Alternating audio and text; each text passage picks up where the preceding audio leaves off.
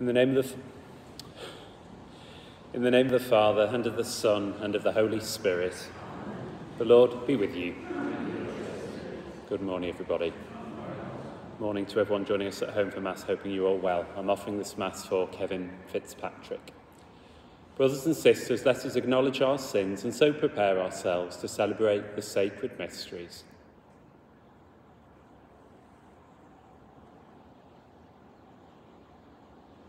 Lord Jesus, you came to gather the nations into the peace of God's kingdom.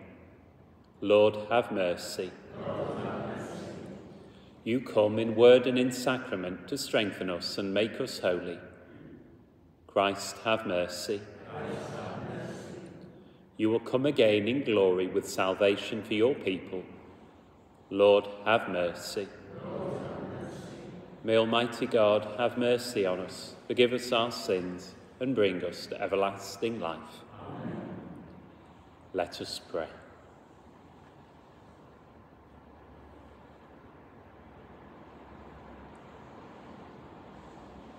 Prepare our hearts, we pray, O Lord our God, by your divine power, so that at the coming of Christ your Son, we may be found worthy of the banquet of eternal life and merit to receive heavenly nourishment from his hands, who lives and reigns with you in the unity of the Holy Spirit, God, for ever and ever. Amen.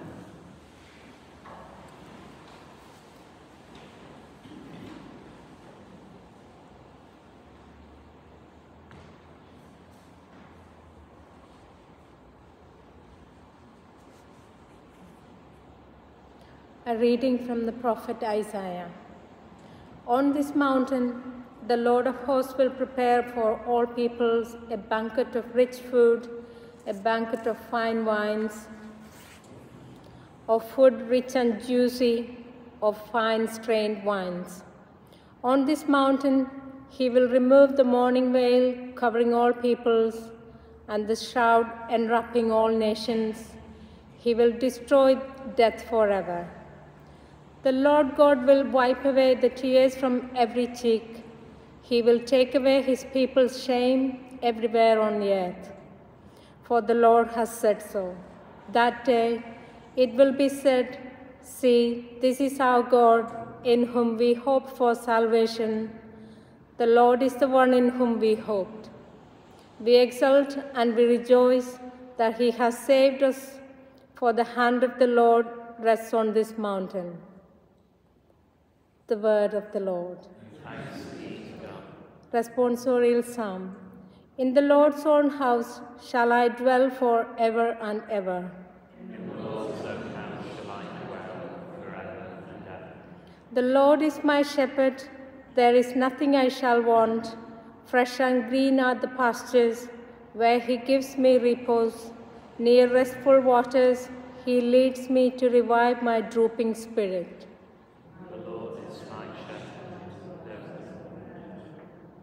He guides me along the right path. He is true to his name.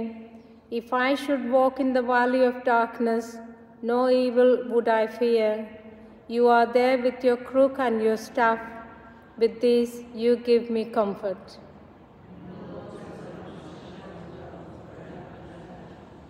You have prepared a banquet for me in the sight of my foes. My head you have anointed with oil. My cup is overflowing.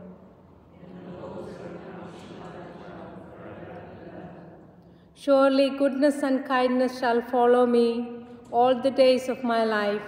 In the Lord's own house shall I dwell forever and ever. Please stand to welcome the gospel. Alleluia, alleluia. The Lord is our judge, the Lord our lawgiver, the Lord our King and our Savior. Alleluia.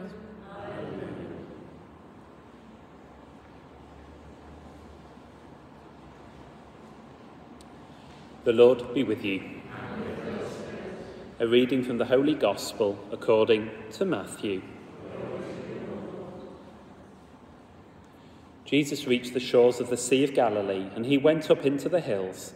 He sat there, and large crowds came to him, bringing the lame, the crippled, the blind, the dumb, and many others. These they put down at his feet, and he cured them. The crowds were astonished to see the dumb speaking, the cripples whole again, the lame walking, and the blind with their sight, and they praised the God of Israel. But Jesus called his disciples to him and said, I feel sorry for all these people. They have been with me for 3 days now and have nothing to eat. I do not want to send them off hungry. They might collapse on the way. The disciples said to him, Where could we get enough bread in this deserted place to feed such a crowd? Jesus said to them, How many loaves have you? 7, they said, and a few small fish. Then he instructed the crowd to sit down on the ground, and he took the 7 loaves and fish, and he gave thanks and broke them, and handed them to the disciples, who gave them to the crowds. They all ate as much as they wanted, and they collected what was left of the scraps, 7 baskets full. The Gospel of the Lord. Praise to you, Lord Jesus Christ.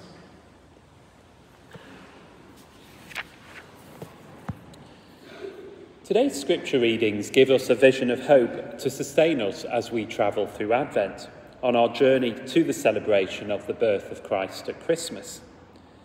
In the first reading, Isaiah tells us how God calls us to dwell forever in his house. He says that the Lord will destroy death forever, so we needn't fear for our future or about our loved ones who have died, because they're safe in our loving God's hands. Our God prepares a banquet for all peoples, and he feeds the hungry, so we can trust in his promise of eternal life. In the Gospel, we hear how Jesus fed the crowds with 7 loaves and a few fish. Just as Jesus was concerned in the Gospel that his followers might collapse on the way, he's concerned for our welfare as we journey through life. Just as Jesus fed the people in the Gospel, he feeds us too when we receive Holy Communion. Sometimes life can be a struggle and it places burdens on us that are difficult to bear. It's at those times when we're tempted to question the ways of God and ask why he's deserted us, that we need only turn to him to be fed and strengthened, just as Jesus fed the crowds in the Gospel.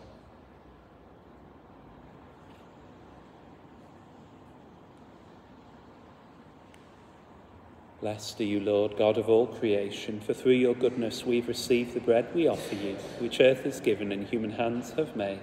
It will become for us the bread of life.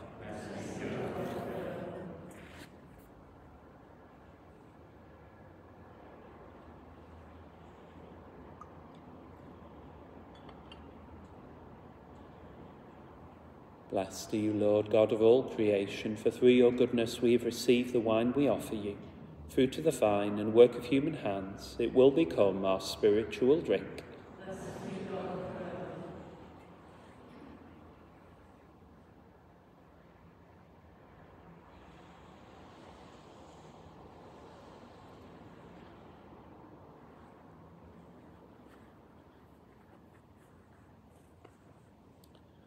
Pray, brothers and sisters, that my sacrifice and yours may be acceptable to God, the Almighty Father.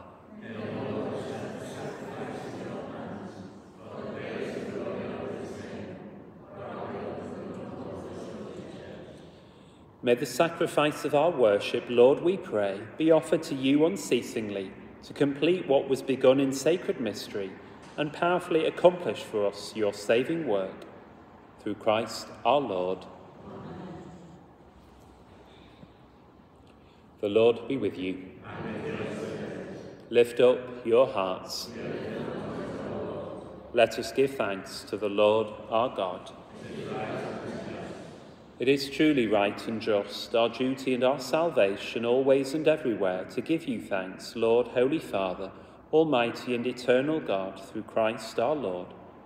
For he assumed at his first coming the lowliness of human flesh, and so fulfilled the plan you formed long ago, and opened for us the way to eternal salvation, that when he comes again in glory and majesty, and all is at last made manifest, we who watch for that day may inherit the great promise in which now we dare to hope. And so with angels and archangels, with thrones and dominions, and with all the hosts and powers of heaven, we sing the hymn of your glory, as without end we acclaim. Holy, holy, holy Lord, God of hosts, heaven and earth are full of your glory. Hosanna in the highest. Blessed is he who comes in the name of the Lord. Hosanna in the highest.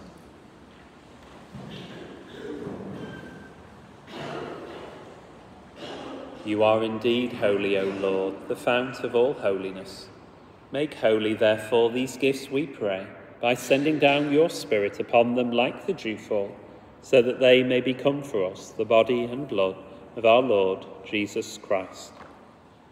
At the time he was betrayed and entered willingly into his passion, he took bread, and giving thanks, broke it, and gave it to his disciples, saying, "Take this, all of you, and eat of it, for this is my body, which will be given up for you."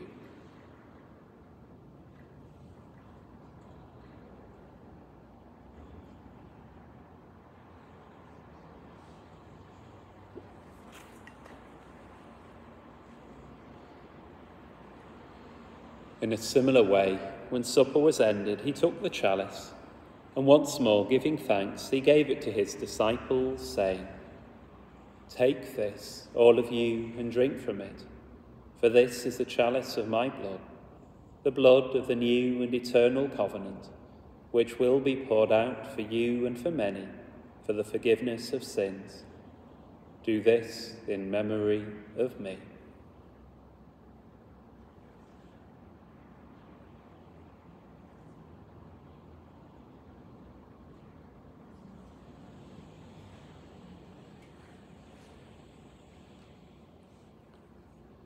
The mystery of faith. When we eat this bread and drink this cup, we proclaim your death, O Lord, until you come again. Therefore, as we celebrate the memorial of his death and resurrection, we offer you, Lord, the bread of life and the chalice of salvation, giving thanks that you have held us worthy to be in your presence and minister to you. Humbly we pray that, partaking of the body and blood of Christ, we may be gathered into one by the Holy Spirit.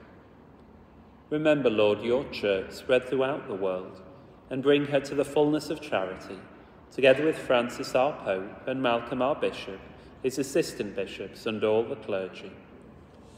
Remember also our brothers and sisters who have fallen asleep in the hope of the resurrection, and all who have died in your mercy.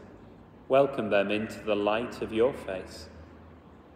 Have mercy on us all, we pray, that with the blessed Virgin Mary, Mother of God, with blessed Joseph, her spouse, with the blessed apostles and all the saints who have pleased you throughout the ages, we may merit to be co-heirs to eternal life, and may praise and glorify you through your Son, Jesus Christ.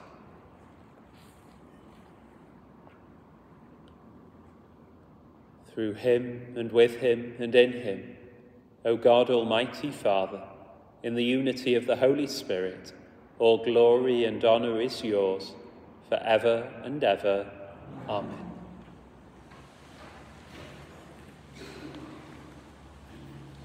At the Saviour's command, and formed by divine teaching, we dare to say, Our Father, who art in heaven, hallowed be thy name.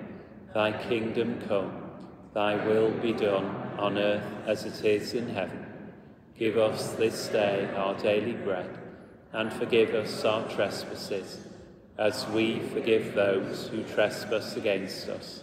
And lead us not into temptation, but deliver us from evil. Deliver us, Lord, we pray, from every evil. Graciously grant peace in our days, that by the help of your mercy we may be always free from sin and safe from all distress, as we await the blessed hope and the coming of our Saviour, Jesus Christ.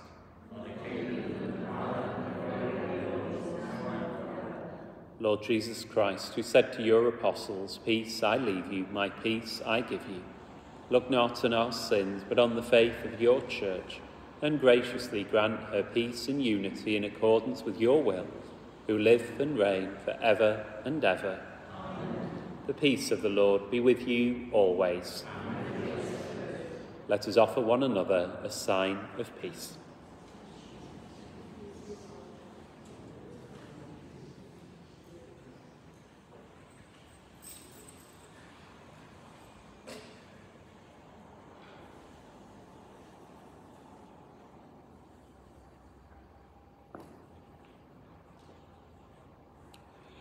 Lamb of God, you take away the sins of the world, have mercy on us. Lamb of God, you take away the sins of the world, have mercy on us. Lamb of God, you take away the sins of the world, grant us peace.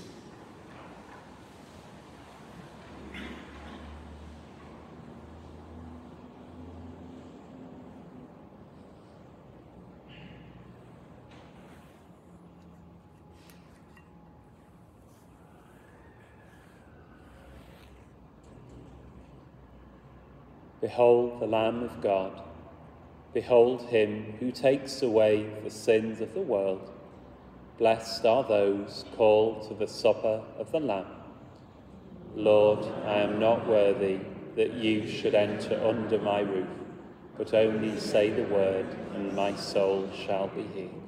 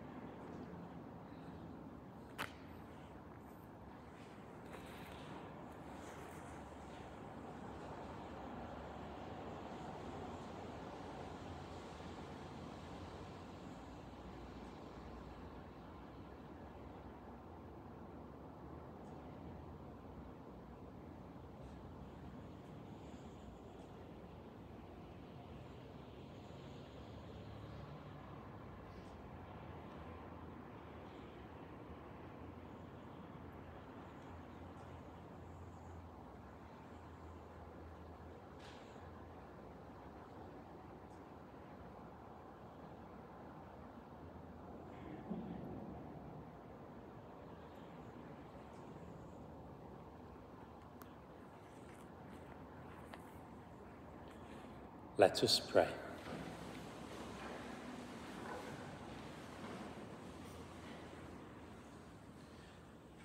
We implore your mercy, Lord, that this divine sustenance may cleanse us of our faults and prepare us for the coming feast. Through Christ our Lord. Amen. Thank you for joining me for Mass this morning, those of you here in church and those of you at home. The Lord be with you. May Almighty God bless you, Father and the Son and the Holy Spirit. Amen. Go in peace, glorifying the Lord by your life. Thanks be to God.